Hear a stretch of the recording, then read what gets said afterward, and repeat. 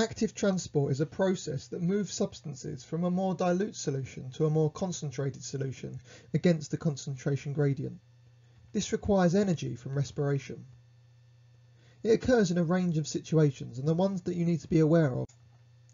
In plant root hairs, active transport allows mineral ions to be absorbed from very dilute solutions in the soil.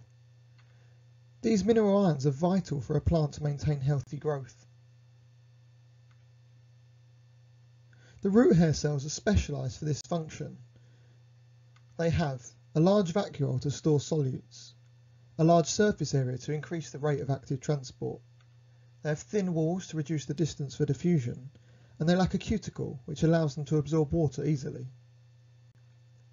As well as in plant cells, active transport is also important in the small intestine.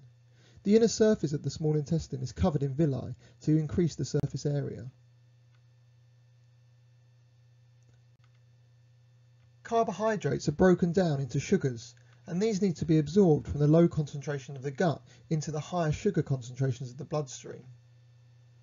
These sugar molecules are then used for cellular respiration.